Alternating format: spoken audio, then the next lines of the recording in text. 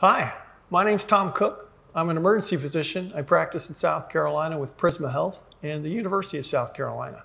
And this is a short video on ultrasound of the inferior vena cava. The importance of this examination relates to understanding the volume status of your patient, and particularly in emergency medicine as well as other specialties.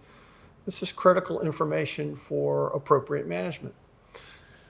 To perform this examination, you are going to use either a curvilinear or a phased array transducer.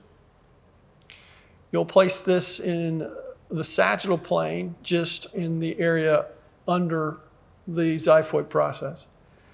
And what you're trying to do is pick up the longitudinal structure that comes across the bottom of the screen.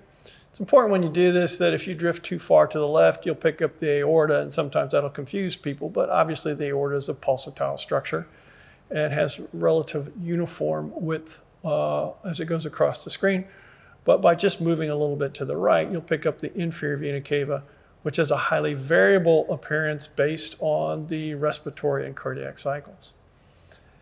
The importance, again, of this exam relates to volume status. And so, as one might predict, if a patient has a low volume status from bleeding or sepsis or dehydration, the inferior vena cava will be flat and will not have a very dynamic appearance when you're scanning.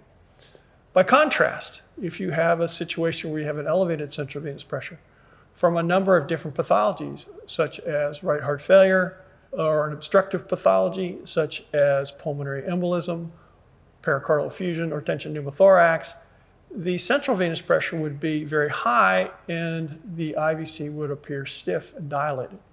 So in summary, ultrasound examination of the inferior vena cava provides a surrogate indicator for the relative volume status of the patient and can help you in making very important management decisions both in the emergency department and other types of bedside clinical scenarios.